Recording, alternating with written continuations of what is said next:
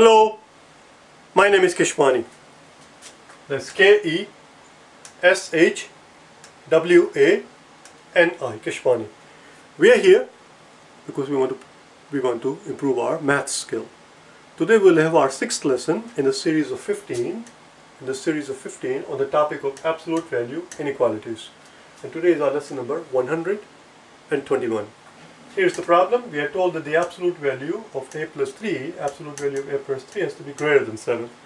Tell you what, before we worry about greater than 7, let's ask ourselves, what are we dealing with if it has to be equal to 7?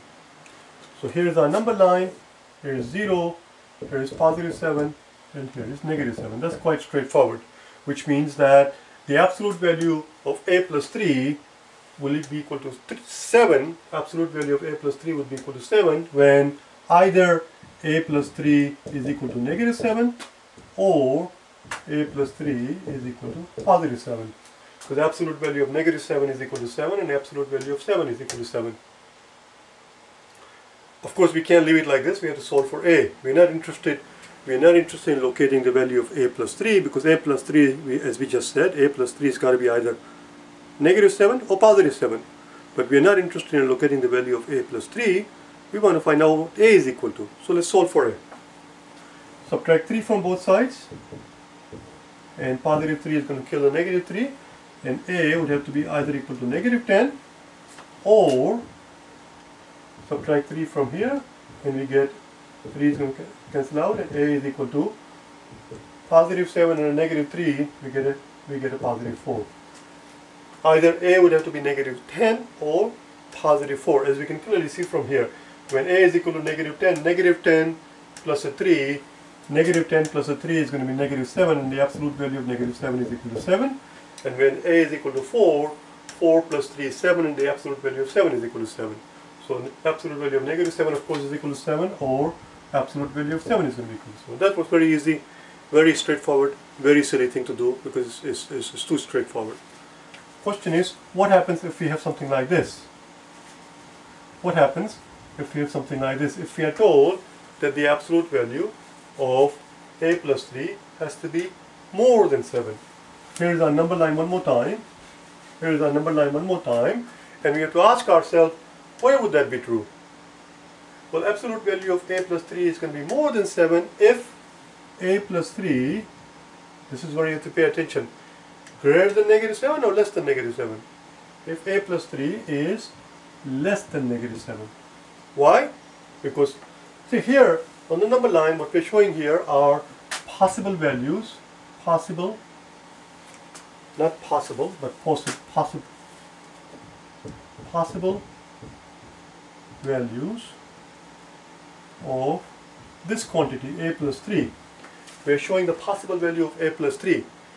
A plus 3, in order for the absolute value to be more than 7, listen very carefully, in order for the absolute value to be more than 7, a plus 3 has to be less than negative 7. Let's say, for example, a plus 3 happens to be, negative 9.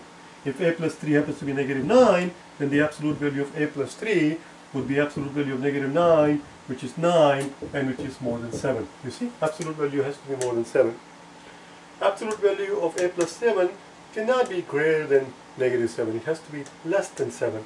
In other words, it's going to lie in this region right here to the left of negative 7. And here's the dot. We have to put a dot like this and we put an open circle there. Open circle because it's not an equal to sign. If we had an equal to sign, we would have closed this circle. It's not equal to sign, so we have to leave the circle open.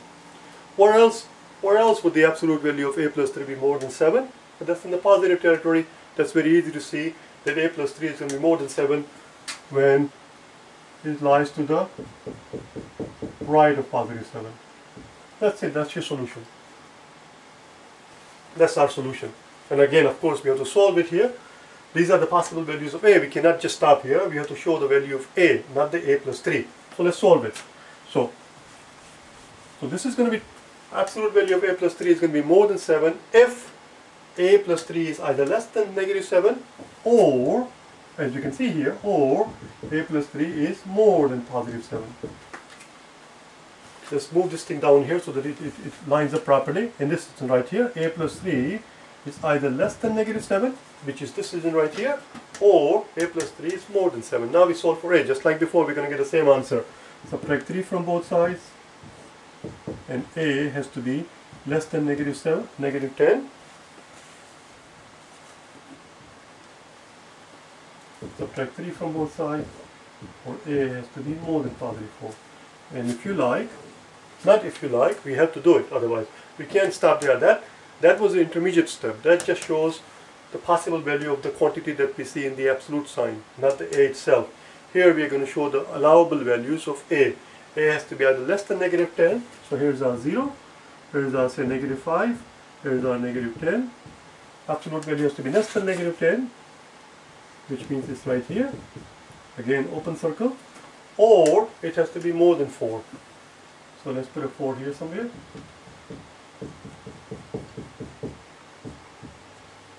Again, there you go.